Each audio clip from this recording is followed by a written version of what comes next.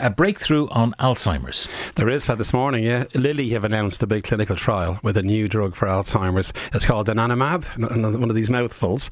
It slowed down progression by 35%, Pat, in the trial, which is quite a big effect overall, you know. So again, it's really optimistic that we're going to crack Alzheimer's ultimately. The reason why it's very important, Pat, is another company called Eisai a few months ago had a drug called lecanemab going after the same process in the body, and that worked as well. So now we have two separate companies replicating each other, if you will, and it probably means that this target is a really good one to go after. Okay, now what is the drug designed to do? Is it designed to, let's speak in the only terms I know, the plaque? Yeah, the plaque, yeah. Well, for years we've known a thing called beta-amyloid, a protein, builds up in your brain and clogs the hippocampus where your memories are, and that clogging destroys the hippocampus. It's like dirt building up, if you will, and then your memory goes because the hippocampus is where your memories are stored. So the idea was to clear the plaque, which is made of beta-amyloid. You might see a therapeutic effect. It's been controversial.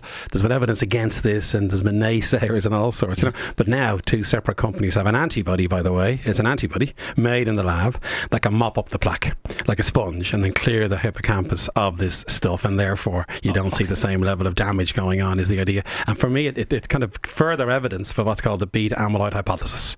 It was a hypothesis for a long time. So. Now, there's one way you can test it, and that's get lots of people who are developing memory loss and so on.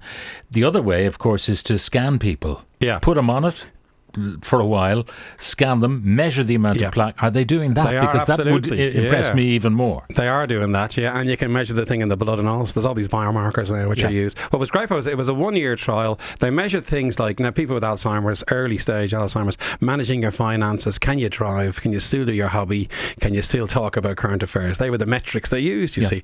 In the placebo group, they declined in those parameters because Alzheimer's was taking its hold. In the treated group, there's a 35% effect. Now, it's not 100%, remember. We'd love it to be higher, but it's a bit like fingertips on the cliff face territory here. And in the UK now, they're all saying this is the beginning of a treatment age for Alzheimer's. Current therapies just treat some of the symptoms. Now, for the people who didn't get that, who got the placebo, if they put them on that now, could it reverse? I mean, that'd be very interesting if you could actually get back some of the stuff you've lost. You never know. It's the beginning of all that now, but the trouble is, as it progresses, it's harder to reverse. It's the usual thing, closing the stable door after the horse has bolted territory. The earlier you go in, the better, always, with any disease. Alzheimer's is the same. If it progresses too far, it'll be too hard to reverse. So sadly, people listening with relatives who have Alzheimer's now, it may not work in those people, sadly. Although you never know. I mean, they will try now various patient groups. Watch. They've got a drug now that seems to work, and now let's try it across the board and see what happens. So you never know. It's interesting. You know the way they say when you delete something from your computer, if you do something bold, the cops will come and they'll find it. It's still there.